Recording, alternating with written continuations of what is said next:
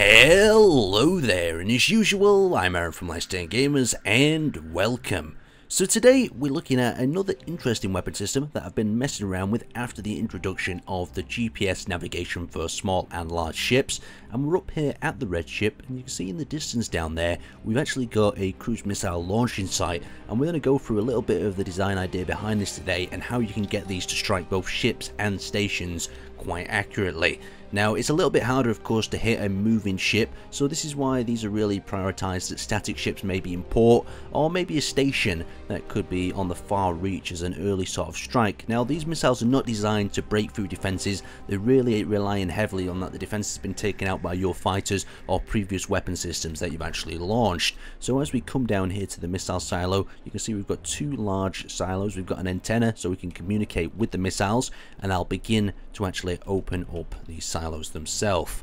So there we go, then open that up. You can see the iris door is going to reveal the missile underneath. Now, these missiles are really simple in design, and the idea is to cut costs as much as possible when it comes to blocks. So we've got mainly metal, we've got limited amount of thrusters. I believe we've got one thruster on each side, and you can see we've got an antenna going down the long side of the ship there, and we've got a very heavy payload of warheads going up the side. So this thing should really make a boom when it impacts that side of that ship over there.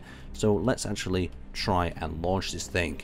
So coming down to GPS coordinates, you could easily get the GPS coordinates of a ship or an enemy, maybe in a pre-war time where you go for sort of a peace talk with the enemy, and as you're walking around, make sure you mark GPS coordinates. So I've got two launch silo points, so that'll allow it to clear the silo, and then I've got two target locations I've marked from the red ship over there, and I've used that just to manage to get inside and mark them. But at a time of war, it might be a little bit harder to do so, unless it's a static sort of station where you could go in there and just say, oh, we're all friendly now, and then the next minute you fire a missile at them. So let's actually begin by launching one of the two missiles. So we're going to go into this door, we're going to select missile 1, we go to the remote control block, and this is literally how simple it is. You tick the autopilot block, and you'll notice it comes colliding out of the actual silo itself. It reaches the optimal angle for actually tilting and launching. It tilts towards the target, and now it should be fired at quite a velocity to the actual target itself. You can see it's picking up speed, and this one looks like it's aiming it towards the engine bay.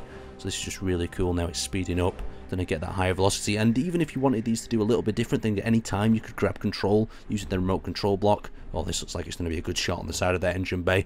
Let's see what it does and damage wise. Oh, there we go, look at that. Absolutely cleaned house on that second engine bay over there. Let's return down and launch the second missile itself.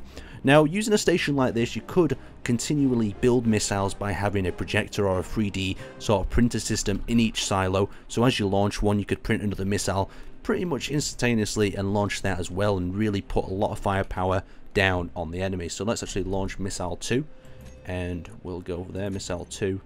And we need to find the remote control block. So remote control block has been located. Tick the autopilot and it should fly itself out of the actual silo. There we go, perfect. Get to that optimal angle, tilt and aim towards that ship. There we go, beautiful. Now it just needs to pick up its speed and pulse. This one looks like it's aimed towards the front of the ship because it's following target 1.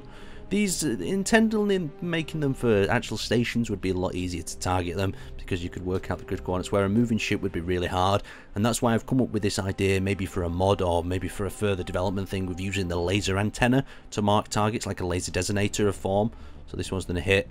And there we go, we've took out pretty much the whole of the front of that ship. So they're really devastating, these sort of cruise missiles, as they lock onto them GPS coordinates. Now, I'll talk to you a bit about this sort of laser antenna theory that I thought might work. So antenna, if we can find that, actually let's type in laser. Not many things got laser in. So the laser antenna itself at the moment can be used to transmit messages secretly between outposts. But imagine if it had a second purpose. So if we just place one down there, imagine if we could control that laser, point it at a target, and we could get the exact GPS coordinates of whatever we point that laser at. Now, if that was introduced by the developers or even just introduced as a mod, that would make these cruise missiles able to actually track onto moving ships as they go past, and just make the constantly updating GPS system. It'd be absolutely crazy.